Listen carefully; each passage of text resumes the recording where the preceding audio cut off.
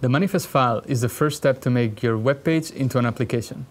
In this screencast, I will show you how to create one, and I will explain what each field means inside the manifest. Turning an HTML page into a Firefox OS app is very easy. All you need is a manifest file. A manifest file is a JSON file that describes your application. It has to be named manifest.webapp and has to go at the root folder of your application. In my editor, you can see the manifest file for our to-do app. At the top, we have fields like name or description, and the third field is launch path.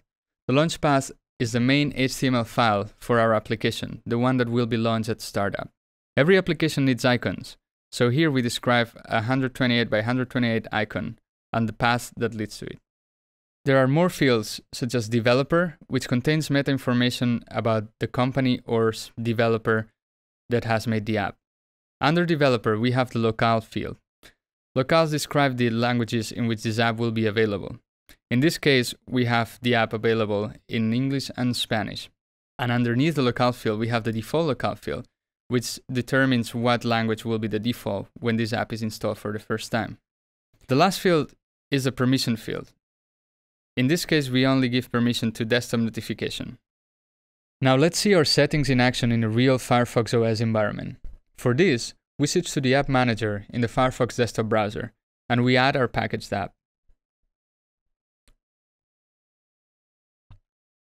Here we can already see that some of the fields we added in our manifest are showing up.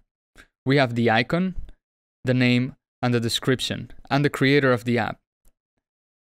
Now we will update the app in the simulator and see if everything went well. The app has been installed, now we launch it, and it seems to work. But you might have noticed that this still looks like a web app, mainly because the status bar at the top still shows. So we're gonna get rid of this status bar by tweaking a field in the manifest file. First, we close the app. And now in the editor, we add the field full screen and we set it to true. That should make our status bar at the top go away and make our app behave like a full screen app. We go back to the App Manager, we update the application, and it should be updated in the simulator. When we open our app, the status bar is gone. So if you want to know more about the manifest file and what fields can go in it, you can visit the Mozilla Wiki and see a list of all the possible fields that you can use to tweak different aspects of your app.